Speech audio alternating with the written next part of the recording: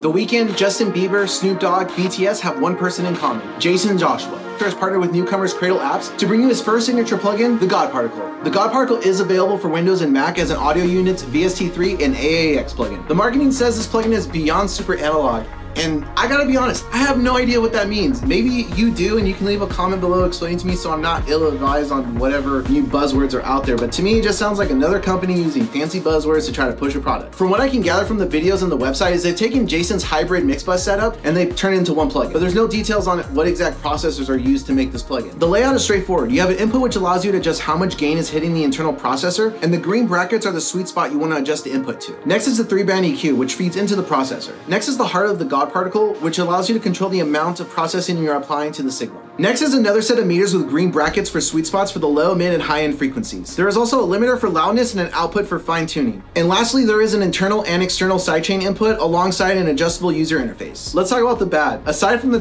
terrible website and the terrible marketing, beyond super analog, and also Cradle Apps speculating that the God Particle may be the first plugin to have ever been used for an Oscar-winning track before it was publicly released. I mean, I guess. I don't know what to do with that information, but congrats to you guys. I don't even know why that's on the website. The website is clunky as well, even by plugin company standards, and I didn't appreciate that when you're looking at the product page for the God Particle, you can't find the manual, and even in the plugin, you can't just click something to find the manual. What you have to do is on the website, go to the search bar, type in the God Particle, and then scroll down to find the article that has the 3 sub-articles about the plugin. I mean, I get that the plugin's pretty straightforward, but some of us like to read the manual just to see what we're getting into, or maybe there's some hidden features that aren't obvious to us. The next issue that I have is it's usually typical in audio to have between a 14 to 30-day trial period on average. I know some companies do 7, but on average, you're given between 7 and 30 days. But Cradle Apps have decided for whatever reason to be the industry leaders in 5-day trial. I mean, even Waves gives you 7 days. And if you're curious about oversampling, there is no oversampling in this plugin, which is kind of a letdown. In my last 2 issues with the God Particle is that there is no A/B comparison option, so if you want to make 2 slightly tweaks and then hear the differences, that option is not available to you within the plugin, and there's also no additional mix knob. I understand there's an amount control for how much of the processing we want, but it would be nice to have the amount of processing and then another mix knob so we can dial it in just perfectly to how we want it to sound. There's plenty of videos using the God Particle on hip hop, trap, rap, and pop music. So in this video, out of curiosity, I want to see how God Particle stacks up on rock tracks. So this pop punk track isn't a full mix. I like to think of this as like a production mix, meaning the tones are kind of in a nice spot, but it's still flexible enough to where you can mix even further if you want to. So I'm going to play this track raw, then I'm going to enable my 2-bus processing, and from there, we'll turn that off, and then we'll bring in the God Particle, see what it does there. Then we'll A/B my mix bus chain to the God Particle chain.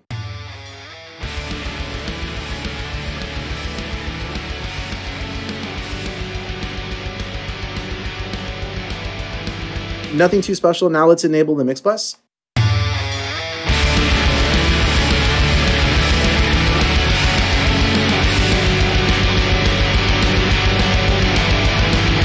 I mean, that's in a pretty comfortable spot for a production style track. And if you're not familiar with this approach, this is essentially a top-down mixing approach, meaning you have what your final bus stage at the end is going to sound like, and then you work your way down. Now let's turn off that chain. Let's go find the God Particle. And I'm just going to press play and let's see what happens.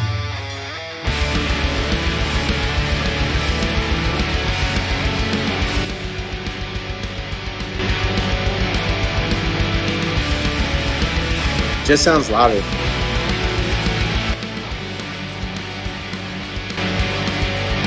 All right, so let's see where everything's dialed in, if everything's hitting each spot where it's supposed to.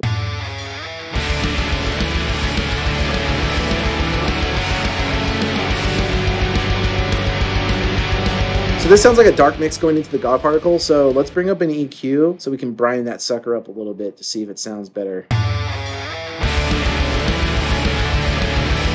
right, let's leave that open over here.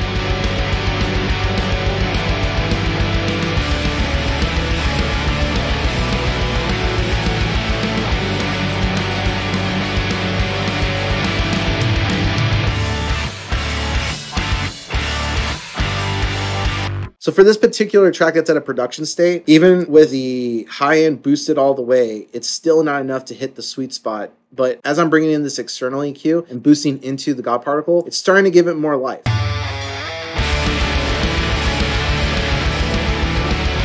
See how it sounds warmer or less exciting?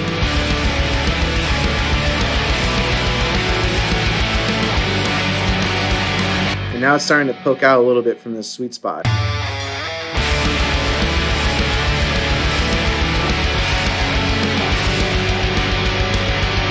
Let's compare between the God particle and my previous chain.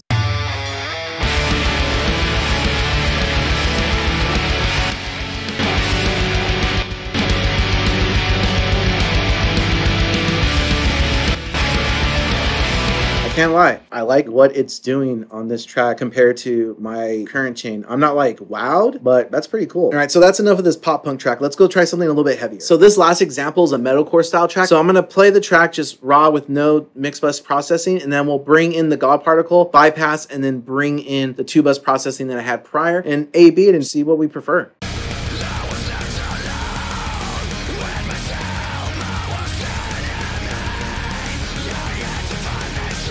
All right, let's bring in the God particle. And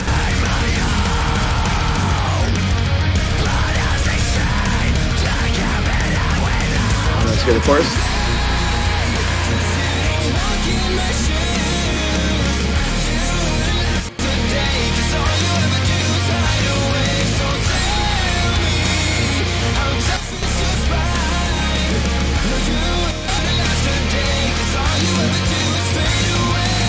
I do feel like the vocals get buried when the God particle gets introduced. And this is across the board on all the tracks I've noticed. Is there's something that this particular plugin does in the mid-range. I don't know if I like it or dislike it. And I kind of want to push this plugin on this track too, because I want to hear if it distorts with that limiter. So let's do that real fast.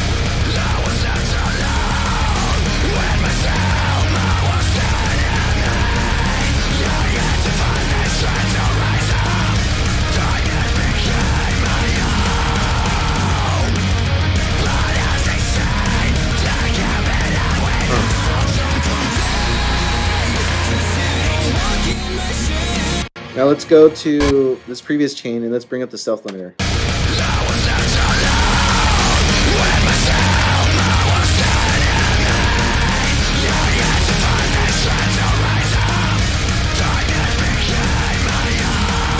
So how far was I able to push it?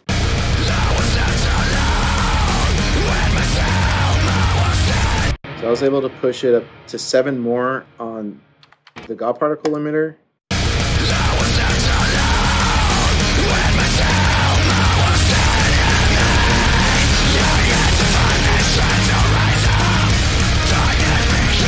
To push it a little bit more on the God particle, I kind of prefer the sound of the stealth limiter over the God particle limiter.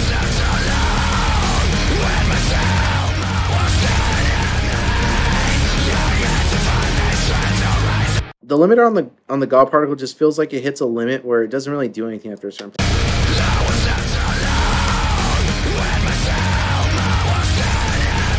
Not too shabby. And for any of you CPU warriors out there wondering, well, how does it do on CPU? To be honest, I think it's fine. If your system's powerful enough, I don't think it's going to make a dent. It didn't do anything on either one of these sessions that I had stuff going on. And I'm more than comfortable if I was to bring in more elements and more plugins and processing. I don't think it was going to bog down my system too much. So I don't love or hate the God particle. And to be honest, I think this plugin is more catered for people who are producer engineer types who aren't going to necessarily mix their own tracks, but need something to glue everything together that's going to make it sound great while they're tracking and working with artists. People who are more experienced mixers who already have their tools and their chains and they know what they like. I don't think this plugin does anything that is going to wow you. There were some times where I was like, oh, I could just use this plugin or that plugin. Now, I do think out of these mixed down type plugins, this is probably one of the better ones out there. I think like the leaders are right now like this CLA Mixdown and the Craig Wills Mixcentric. But if someone's like a newer type producer or someone who's just like a home hobbyist who just wants their tracks to sound great right out the get-go, I would recommend this and Ozone. And I would say just throw those two on your master faders or your mix buses, whatever, and just be done with it. And if you're someone who is going to use this plugin because you like the way it sounds, but you're wondering, should I turn off the limiter before sending to a mastering house or a mastering engineer, or if I'm going to master it myself, I would recommend that you do turn off the limiter when you're at that stage to get it mastered, and just use the limiter for the loudness while you're working through it, and then turn that off and then bring in your mastering chain or before you send it off. If you've gotten this far and enjoyed the video, do us a favor and boop that like button below for the almighty YouTube algorithm. We greatly appreciate it, and we'll see you in the next video.